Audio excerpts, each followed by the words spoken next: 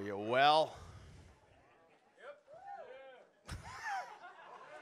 There's that warm English welcome I've come to know and love. Ask you how you're doing, and for the most part, just a cold, icy, judgmental stare. Well, fuck you too. How do you like it?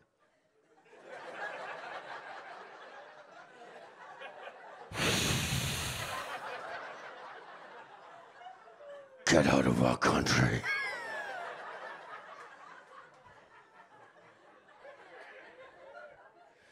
It's good to see you. I don't know how well you know me. My name is Glenn. I'm originally from Canada.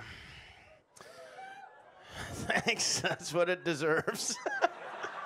Oh, that's what we like as a nation. We don't want no hoots and hollers, and we don't want no booze. Just straight down the middle. I'm from Canada, but I actually lived over here for about 10 years, and then 3 years ago, I was approached by the people from Hollywood, yeah! And they said to me, oh man, you've got to come to California. We're gonna make you a star. So I said, goodbye, England, with your shitty fucking winters! I don't need you anymore. I used you and abused you. But now I'm off to America to be famous. So I'm back. I'm back. Really hard to be famous. Don't try. Stay here with all of you, who I missed so much. I did miss you, and I didn't only move back professionally, I also moved back for love. There you fucking go. Look at that. You were acting all hard and mean at the start, but I said something nice, you couldn't help it. Oh. It's nice, man. I do most of my shows in London now. You tell me you're in love, they just get quiet. Stare at you like it's a weakness. Love. Well, there's no money in that. Yeah. She's a good woman.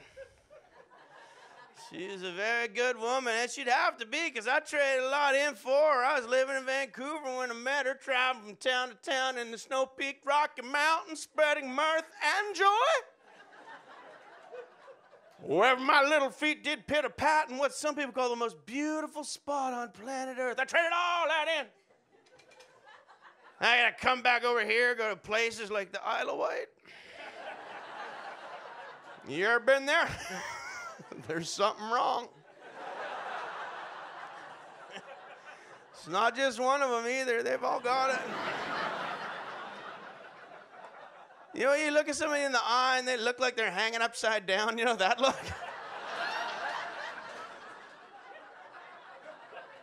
What's wrong with this guy's face? And I don't want to tell you how to run your country, but if you have a suggestion box, may I slide this in your slot? When it comes to Isle of Wight, I think it's time to stop the boats. How's that sound? Just cease that ferry service, let them drift off and do whatever the fuck it was they were doing. Make them that strange in the first place. I don't know what you're laughing at. This is what the rest of Europe feels about you since Brexit. That's right, you voted yourself into being the Isle of Wight of Europe.